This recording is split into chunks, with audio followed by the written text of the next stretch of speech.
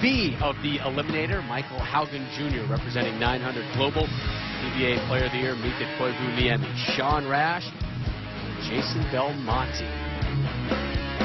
Winner of this pod will take on Steve Jarris with another 5 points on the line. Up first, representing 900 Global, who just won the Group A, Michael Haugen Jr. And cannot get the 7. What a coup it would be if Haugen Jr. was able to win this group. They are Team 900 Global already with 5 points from Jarris. Could get another 5 with this and would then be guaranteed another 5 with 2 teammates battling for the Eliminator title. Here's Mika Koivu-Niemi representing Ebonite.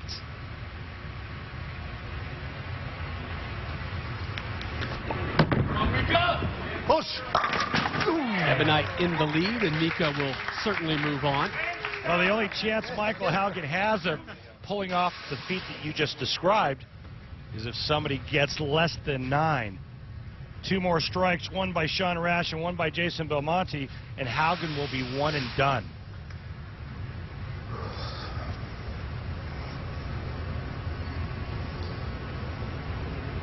Toe-to-head profile of Sean Rash. Come on, Sean. And he will move on.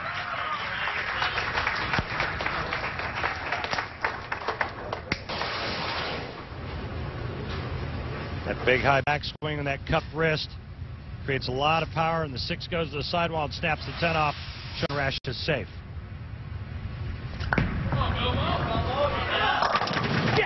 Belmo safe as well. Michael Haugen Jr. representing 900 Global done. 1 more point for 900 Global. That gives them 21. They are still in the basement. Well, better than always count.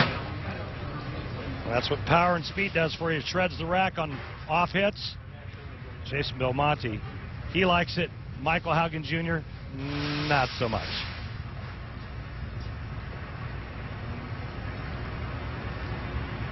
Koivu-Niemi coming off a monster season.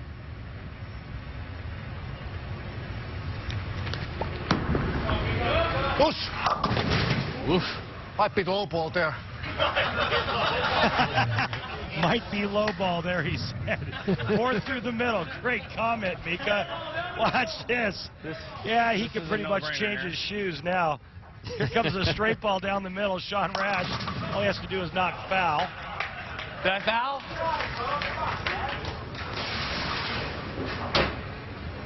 Let's see, did he go over foul line? Nope, he's good. And there's 9. So Belmo needs 5 or better. And he gets 9. So Koivu-Niemi and Team Ebonite get 2 points. They are out. Oh, Mika, too funny. Down to our final 2 in Group B, the winner between Rash and Belmo to take on Steve Jarris. Rash backs off.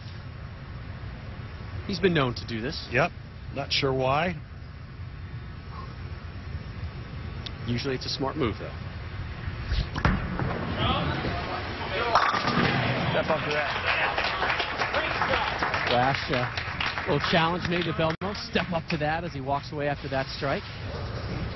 Another look at the guys in the truck are telling me look left, and Belmonte with a water bottle. Couldn't hear anything with our microphones. He has been accused in the past of making noise with the water bottle. It showed up in April in Indy as Belmo gets a strike to match Rash.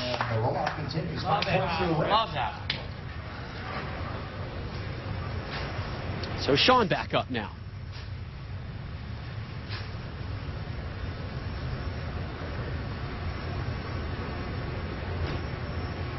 And another back off. Really? Lots of class right there. Well, the water bottle just got Sean Rash that time. For sure. Without question. Hard to tell if that was Belmo being playful or not. Go through it. Take that, you bottom! Come on! Whoop! Everybody, come on! Let's go! Let's have some fun! That is a call out. That is a borderline Everyone you do it to. enraged Sean Rash. And he clearly feels that was an intentional crackle of the water bottle. Yeah, but what's interesting about it is Jason Belmonte is laughing about it. Like there was no malintent. I don't get it. A strike by Belmo to match. We roll on, and I mean it's hard to. We can't put words in these guys' mouths or their heads of what's going on right now. But clearly, Sean Rash feels at least once, and I think twice, that he heard a water bottle noise from Jason Belmonte. Rash with another strike, and that second time, it does feel like maybe Jason was being a little bit playful with that.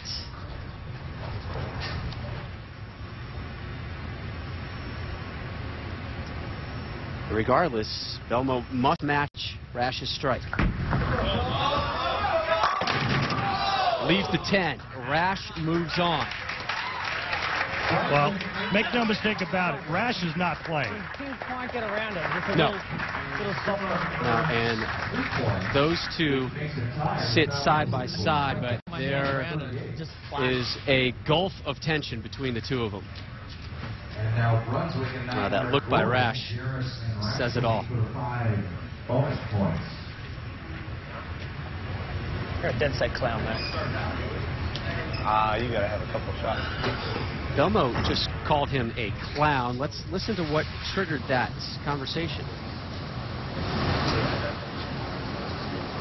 You hear that little pop? Sean heard it. But when you watch some of the Storm players like Norm, Wes Malott, they're both smiling. To me, it leads me to believe there was no malintent, but unfortunately, Rash did not see it that way. Sean, why were you so fired up during this match? You know, there's been a lot of things throughout the last year or so that Belmo's done on TV to a lot of competitors out here, and we all have a lot of respect for everybody out here, but there's instances that you just can't control, and you got to have some respect when the other player's on the lane. And I love Belmo to death, but he's done it a lot to fellow competitors, fellow staff members, and, you know, it just needed to get under my skin a little bit, and that's what got me to where I was. Specifically what? Instances this past year in Indianapolis, he was messing with a water ball with Brad Angelo from our Brunswick staff and team, and, you know, he did the same thing to me. It's something small where you just grab it enough to make a nice little click, and, you know, it distracts every single one of us. And it's been more than one person, and, you know, it got me fired up, and that's what I did. Thank you. Thanks. Now we flash back to that incident that Sean is talking about. Heard a pop right as Angelo is approaching. Come on, Jace. Come on. You didn't do anything? You're not crippling the stupid bottle? It's the third time you've done it. Jeez. No better than that. Well, welcome to Bottlegate, ladies and gentlemen. Bottom line, Jason Belmonte's integrity is being questioned. It's a simple fix, Jason. Lose the water bottle. The last thing you want to do is disrupt your opponent when he steps up on the approach with the bowling ball. Give him a shot to make that perfect shot. Do not distract your opponent at all costs. Rash moves on, but he's still frustrated with Jason Belmonte. Kimberly with Belmo. Jason, Sean said the water bottle incident fired him out just now. What are your thoughts on that? Again, unfortunate. Do I think he handled himself well for him and his company? Not at all. I thought it was very uncalled for. We've known each other for more than a few years. He should know better than that. I'm a little disappointed in him, and obviously I'm also upset that the bottle cracked again. Yeah, I'm just disappointed all around. It's pretty clown-like, if you would describe it better. So, thanks. Felt like Jason put the onus on Rash and not at all on himself with that. Interesting. We move on to the Eliminator Final. Steve Jarris taking on Sean Rash. 2-ball match, highest total pinfall wins. 5 points on the line. Will it go to 900 Global or to Brunswick? Jarris. Ooh. Good shot. there by Steve Jarris, only to leave a ringing 10. I like that one a lot. Remember, 2-ball total pinfall. I like that one. Winning Wednesdays on the PBA Facebook page is your chance to win prize packs from the PBA product registered companies. Here is Rash with his first of 2 shots.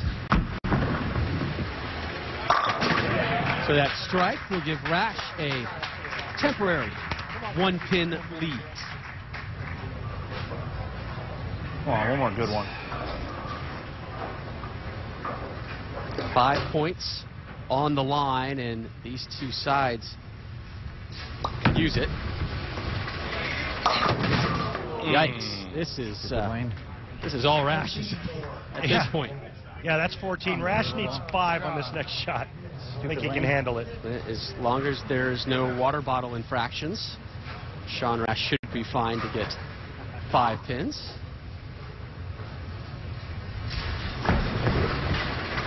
Daddy's back. There you go. Daddy's back. Is that what he said? Yes, sir. He's playing with some emotion, huh?